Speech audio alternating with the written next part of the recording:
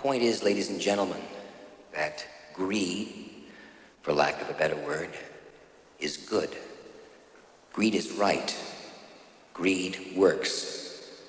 Greed clarifies, cuts through, and captures the essence of the evolutionary spirit. Hlutabréf SPenRON voru í morgun skráð á aðalista Kauphallar Íslands og nemur nafnverð hlutafjár sparisjóðsins rúmum 5 milljörðum króna. Dear, I fear we're facing a problem. You love me no longer. I know, and maybe there is nothing. Þetta eru svaklega tölur þannig séð sem kom frá SPenRON. Þeir eru niður hvað 12,87%. Mama tells me I shouldn't bother. Greiningadeild Nordea, næststærsta banka Danmerkur, segir í dag ekki hafa neina trú á íslensku efnahagslífi.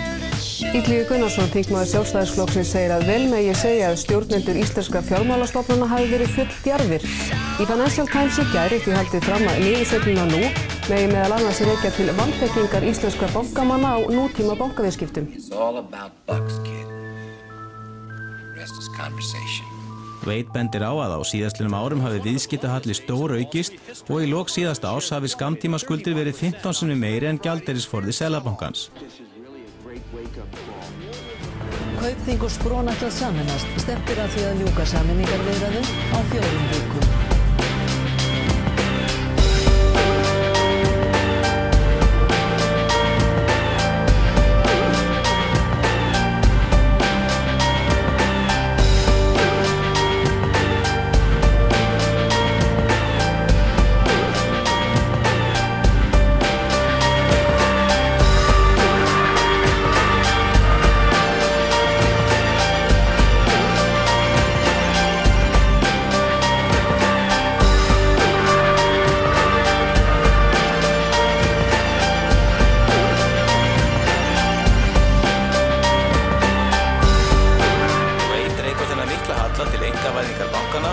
Hvernig þeim var komið í hendur flokkshollra aðila sem hafi ekki búið yfir nægilegri þekkingu á nútíma bankaviðskiptum. Bankarnir hafi síðan hagað sér eins og vogunarsjóðir og stækkað fyrir tilstuðlan erlendra lána.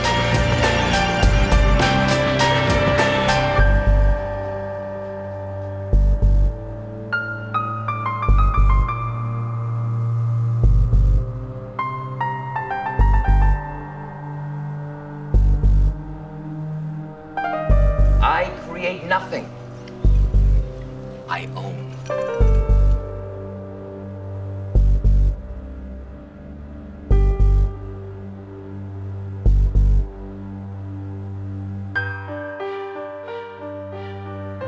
Somebody wins, somebody loses. Money itself isn't lost or made, it's simply transferred.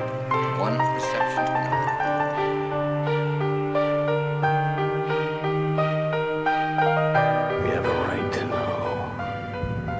Just got hungrier and hungrier.